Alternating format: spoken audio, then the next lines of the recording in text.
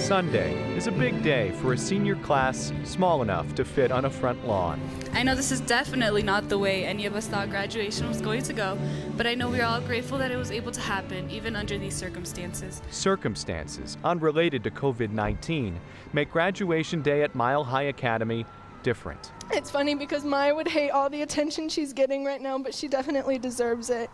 One of 18 seniors is not here. I miss you so much, Maya. Life isn't the same without you. I would do anything to have you here graduating with us. On January 14th, 17-year-old Mya Pena was killed by a boy she knew. I remember the last moment between Maya and I. And she had told me before I went to class to have a good day and smiled at me with her beautiful smile. Her friends share memories and hugs. Mya Evelyn Pena, Honorary General Diploma.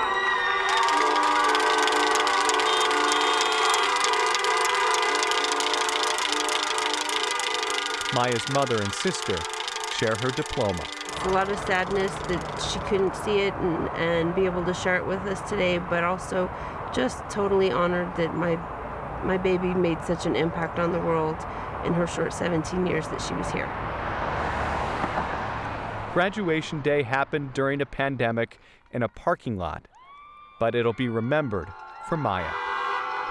Today was couldn't be any more perfect. Noel Brennan, 9 News.